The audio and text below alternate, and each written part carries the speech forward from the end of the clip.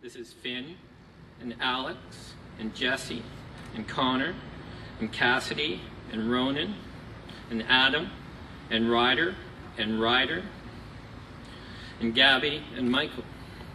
And none of these children are with us anymore. People need to be made aware of that, because the things you are doing can change that. It can change that into this. Because this is Lena, the little girl you met yesterday. Right? Lena is in remission. She has no evidence of disease, but she's not necessarily through the woods yet. She's not out of cancer treatment yet. And so the things that are happening on the ground because of the steps this group has taken 5 years ago are going to give Lena a new hope should the cancer come back, and new opportunities should the cancer come back.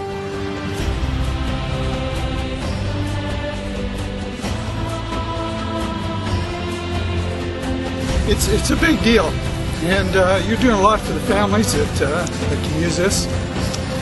The support that they need is amazing, and this contributes greatly to it.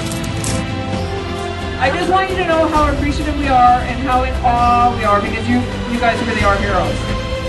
It's about inspiring a nation, and you guys did that. I want you to think every second of today about why we do this. Why we fight, why we think, why we laugh, why we cry. For all those kids, all those 10,000 kids across Canada.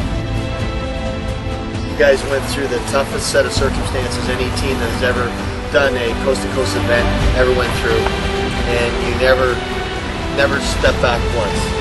Your enthusiasm and your dedication was just inspirational.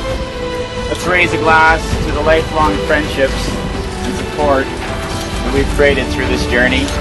Let's raise a glass that this isn't the end of this event, but the start of our lifelong commitment to solving, curing kids' cancer. Are you with me on this one?